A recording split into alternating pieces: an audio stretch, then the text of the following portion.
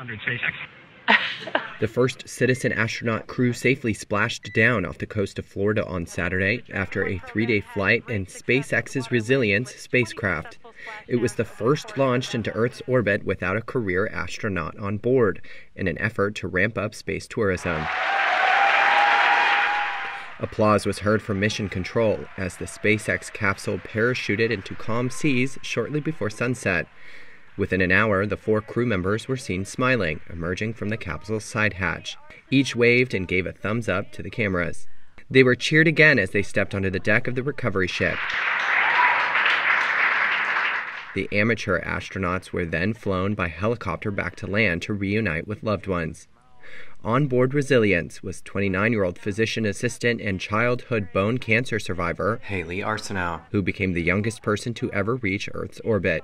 Alongside her was a former NASA astronaut candidate, an Air Force veteran, and a billionaire who paid for the tickets, Jared Isaacman.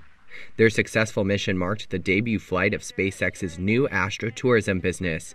Time magazine estimates Isaacman paid roughly $200 million for the 4 spaceflight tickets.